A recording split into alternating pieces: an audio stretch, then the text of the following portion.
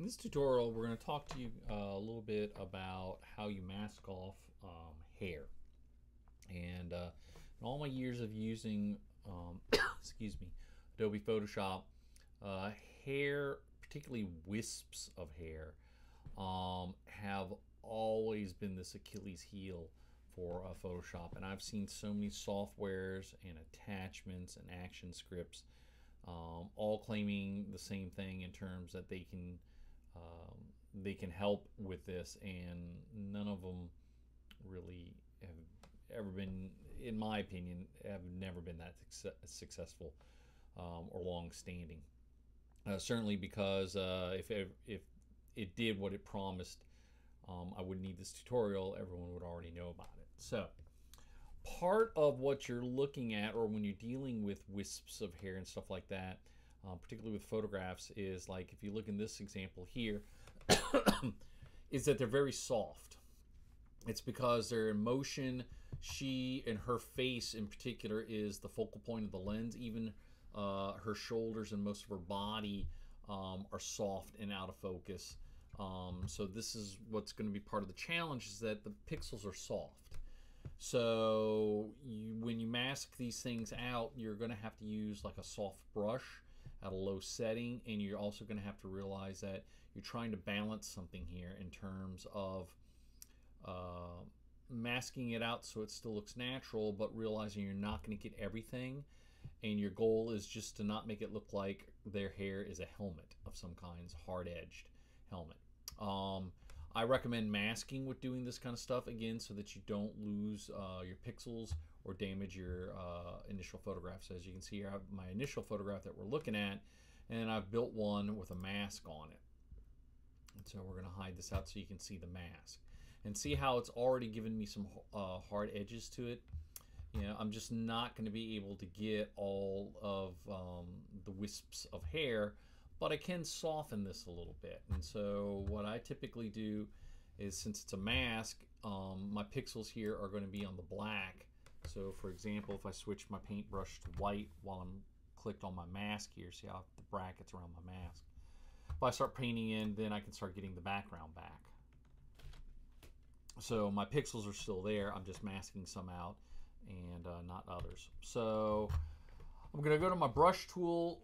Since the black is painting out pixels and masking them, I'm going to make sure my foreground color is black, and I'm going to set my flow here, the flow of the brush, to a really low setting.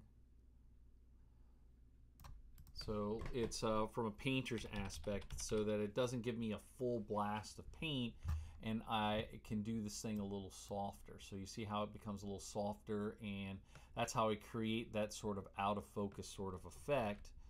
So if I make my brush nice and big and just kind of hit on the outside of it,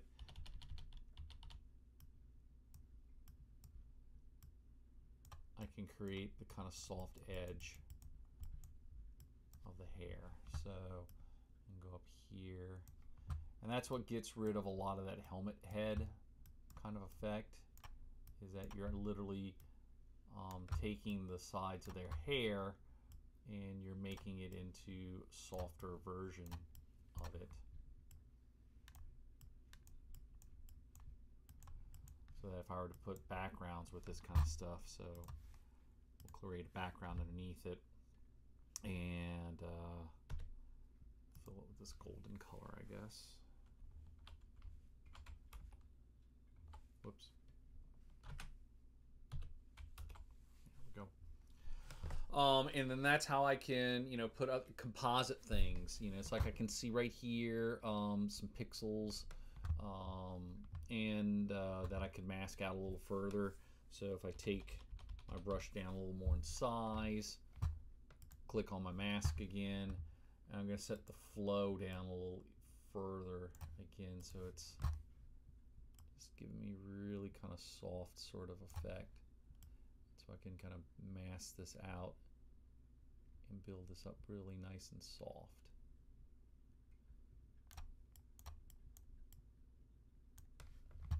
And so around the edges of her shoulder here, I can make my mask a little bit bigger.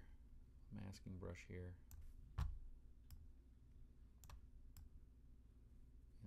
kind of go around the outside little by little, just erasing a little bit more until that line eventually kind of goes away.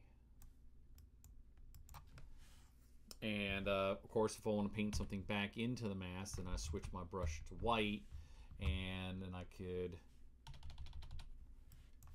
in this case, I'm going to turn this off for a second, and I'm going to adjust my opacity of my top layer here.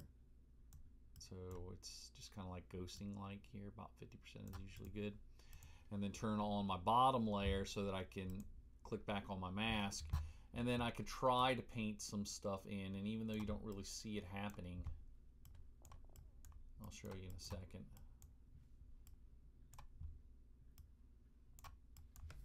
I'm just kind of painting in a little bit of the wisps.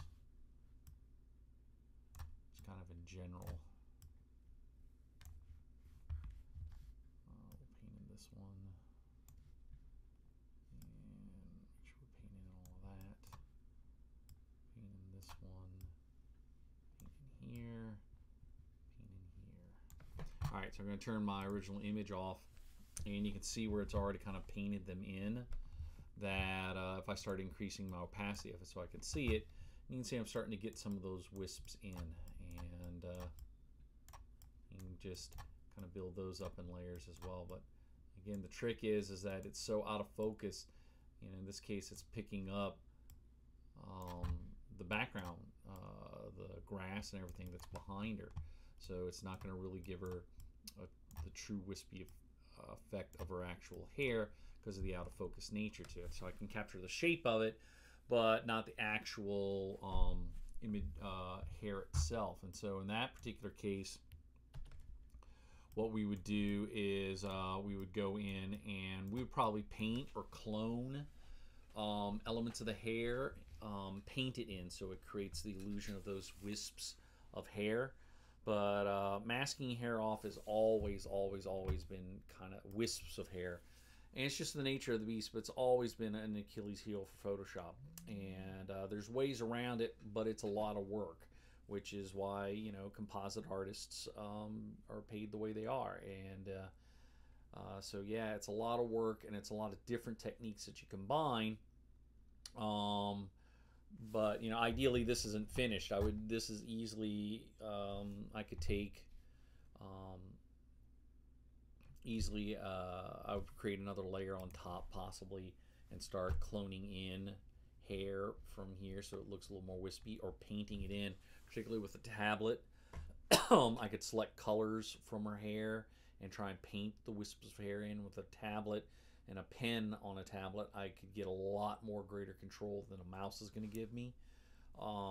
That I could even get thick to thin with the wisps of hair, but it's a lot of work. But you know, you put the work into it, it winds up paying off for itself. So the real trick that I want to get you guys to understand is that with the masks, is that you can use the one trick where you're softening the brush and lowering its flow, and that will soften around the edges of their hair so they get less of a helmet sort of look, a plastic look. You know, same thing with her shoulders and stuff here as well. But that's one technique that you can use when you're dealing with hair in Adobe Photoshop.